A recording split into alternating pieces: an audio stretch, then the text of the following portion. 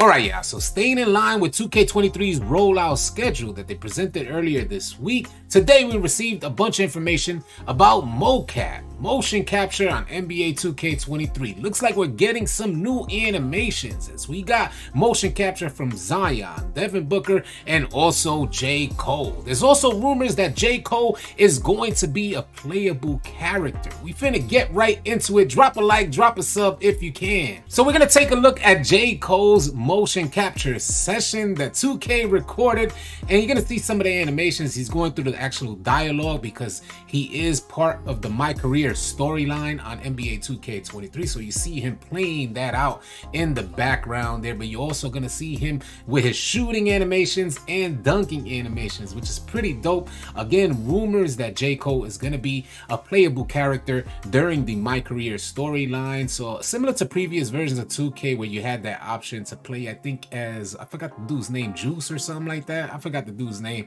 but way back when you was able to change your character for a game or two during the storyline. There goes his dunk animation, generic dunk animation with the clap on the backboard. And this is the snippet of information that we got saying that J. Cole is a playable character. It says J. Cole is on the cover for NBA 2K23's Dreamer Edition. This version of the game will be available at GameStop in the US and Canada. He will also be playable in the game's My Career mode, accompanied by fellow Dreamville artists Baz and Elite. Now let's take a look at Zion Williamson's motion capture. He has some new animations in here. Most of the dunks seem pretty generic. This is a blocked animation, hands down. That'll be a blocked dunk animation. But there's one dunk animation in particular that's pretty cool. As you guys see, the standing dunk generic, but I think it's this one that just goes crazy. That dunk animation right there is gonna be cold on NBA 2K23 with the self alley-oop reverse dunk. And this is Devin Booker's motion capture session here. He's making his way into motion capture, so you guys are gonna get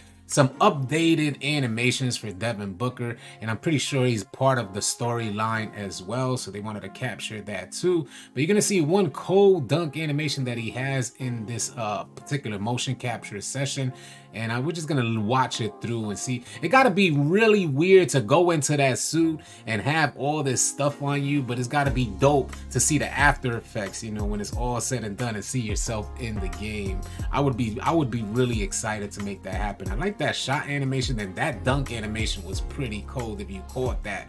There's gonna be a specific layup animation tied to Devin Booker, if I'm not mistaken. There goes the fadeaway. And I gotta tell you guys, I'm really hoping that 2K went all the way with these animations. One thing that we've learned in the past is that there's still canned animations in the game. It's something that's been plaguing 2K for quite a while, where both the offense and defensive players lose control and 2K takes over both players, and you guys are stuck for a second or two waiting for 2K to relinquish that control and then maintain your offense or defense. So I'm hoping that 2K went in, separated some of these canned animations, similar to like when you're going into a steal animation or you're going on a driving dunk animation, you get put into a layup. You know, those are type of canned animations. I'm curious to read what you guys think about the new motion capture for NBA 2K23, the new animations that may be implemented into the game. Sound off in the comments section below. Thank you guys so much for tuning in. Keep it locked right here at AllCity Live TV, because we got a bunch more NBA 2K23 information, news, and updates coming your way. Drop a like, drop a sub on your way out. I'll catch you guys on the next video. Easy, y'all.